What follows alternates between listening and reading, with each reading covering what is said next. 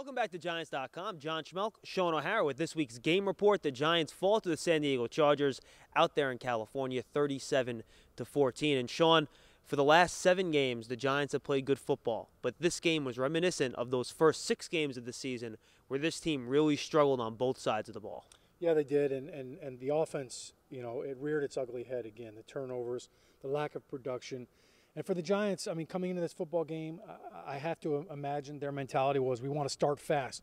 We're on the road. Take the crowd out of it. And they did just the opposite. In the first half, their possessions went something like this: punt, interception, punt, another turnover. That's not good for the record. It's not a good start. And the defense, I mean, you can only ask your defense to bail you out for so long. I mean, when I think back to the 4-game win streak that the Giants went on, their defense was stellar. They kept people out of the end zone. The offense wasn't fantastic, but it was the fact that the defense stopped the other team from scoring points. They can only do that for so long, and at some point, the offense has to step up. It didn't happen for the Giants. Over the course of these last 6 or 7 games, they've played really some of the bottom-feeding defenses in the league. Same thing against the Chargers. They were ranked in the bottom 5 in the league. But this offense, especially the passing game, just can't seem to get going. John, it's a great point. I mean, coming into this game, the San Diego Chargers were giving up 6.6 yards per play, most in the NFL. So you would have thought it was a great formula and a great recipe for the New York Giants offense to take advantage of. That didn't happen. It wasn't the case. And really, this team has struggled to play complementary football all season long. Now, talking to Justin Tuck after the game, he said to me that he felt like the defense was missing that little something that really made them so good the last 6 or 7 games. Did you sense that, or was it simply just a lack of execution? I just don't think that this defense is as physical as we thought they were going to be coming into the game.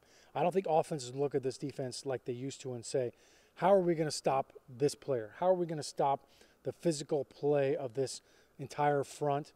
And I think that's really what we saw and what's been missing from this defense. And now these final 3 games, meaningless in terms of the playoffs, the Giants are eliminated, but there's going to be a lot of evaluation for these players. A lot of guys on the last years of their contract. I'm not sure. Were you ever a part of a season in your time here at the Giants where at this point of the year you guys had been eliminated or not? Well, my first year in 2004. In 2004 you were here for that. Okay, yeah, I wasn't sure if you were. Yeah, we finished 6-10. And, it really is, it's a gut check moment, when you realize you're not playing for the playoffs, because when every season starts, that is your goal. Every team's goal is to make the playoffs, because we all know what it can happen when you get hot at the right time.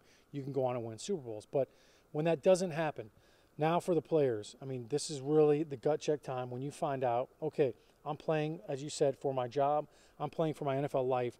I'm also playing for the guy next to me. And this is where you hear a lot of players talk about the brotherhood. It's about playing for the other guys in that locker room, because I'm still counting on you. And if I'm a quarterback dropping back to pass to throw the ball, I'm counting on you to protect me, just like I do all year long. So, players, they have to go into these games with that same mentality. We're still playing for our brothers.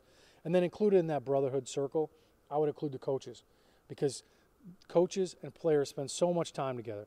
These last few games, they're very important because a lot of coaches' jobs depend on them as well. So the evaluation process, it doesn't start and stop with just the players. The coaches are involved as well. Shawn, appreciate the time as always, my friend. All right, thanks, John. That's all the time we have for the game report right here on Giants.com. For Shawn O'Hara, I'm John Schmelk. We'll see you next time right here on Giants.com.